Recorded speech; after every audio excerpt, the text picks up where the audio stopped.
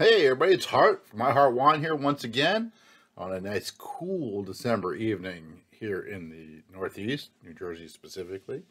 Uh, and the wine review we have today, something that goes perfect with that little bit of cool weather, is Catena Malbec.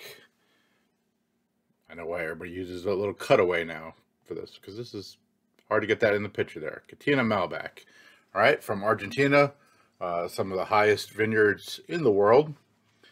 Malbec in general comes from two main places nowadays. Argentina, where it saw a huge increase in the 80s and 90s, and it's where you're going to find 90%, maybe 99% of the Malbec at your local store.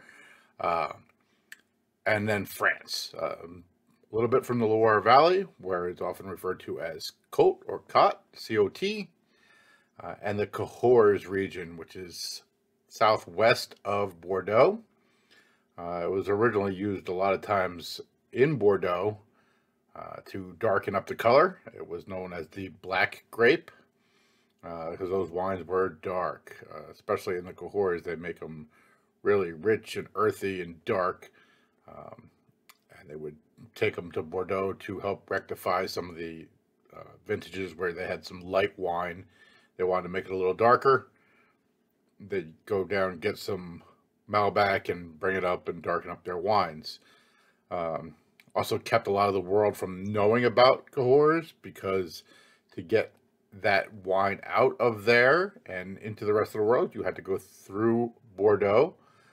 Bordeaux had a rule that you had to sell all the wine in Bordeaux before you could bring in any other wine and ship it through their ports. So they effectively crushed that region of the world. It is a little different than your Malbecs from Argentina. If you have a chance, I suggest you go out and try one. They're usually pretty good, much more on the earthy and dark side than what you're probably used to in Argentina Malbecs. But let's go ahead and talk about this one here. This is a great wine. Unfortunately, it has gone up in price recently. As you know, a lot of stuff has gone up in price due to some of the inflation we're seeing, supply chain issues, etc., etc.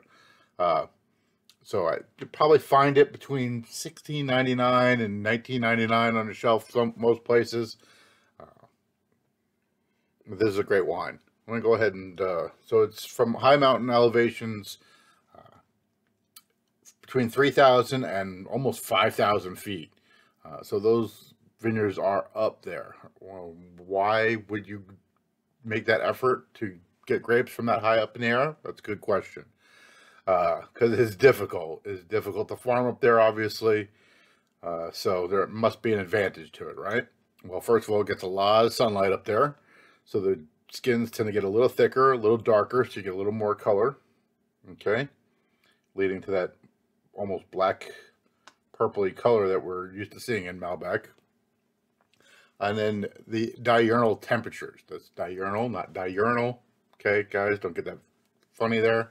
All right, diurnal temperatures, which is the difference between the daytime temperatures and the nighttime temperatures.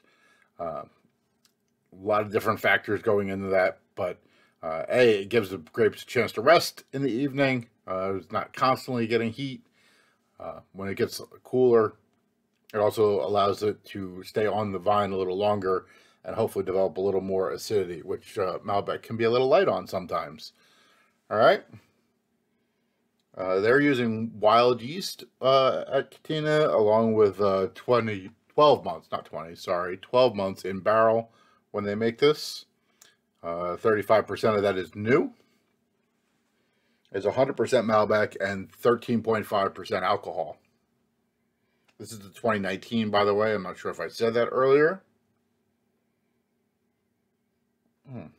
That's a lovely, lovely aromas there. Blackberry. Maybe a little raspberry. Definitely some blueberry. Again, one of those notes you don't get too often in wine, but definitely in a Malbec. Sweet tobacco and vanilla really kind of jump out at you. All right. Uh, nice thing about Malbecs is most of the time you can take them home and drink them right away. Uh, on the flip side, they can also age for a long period of time. I know I talk about that sometimes. If you're lucky enough to be able to get a case of wine, I really recommend you put some away and try it down the road, see how it's changed over time. Can make a difference. All right, let's go ahead and give this a taste.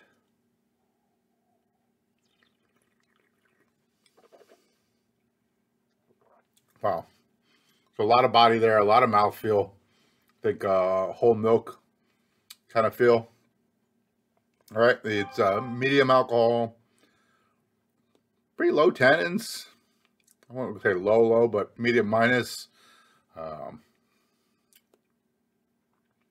Same with the acids, it's a medium minus acid. So again, that's why it's important to have it up there that high that actually retains some acid. This would probably be just a real flabby wine if it was made somewhere lower in the mountains. It is dry, by the way, also. I couldn't find an actual sugar content on it, but this is considered dry.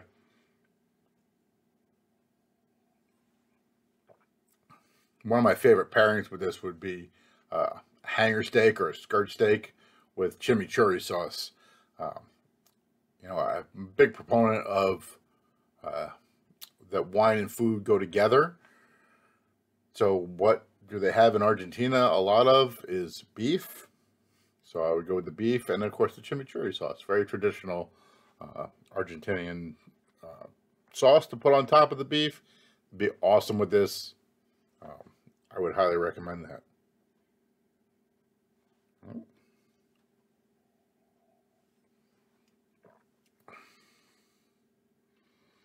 Overall, I would give that a 4 glasses. It's a good value. It's a solid wine. You're going to be very happy with that, as long as you don't pay over $20 for it. If you see anybody who's charging that much for it, you should go somewhere else. But between, again, $16.99 and $19.99, great value. It did get, no, I lost a little sticker here, but it did get 92 points from somebody. I don't know, you know how I feel about points. But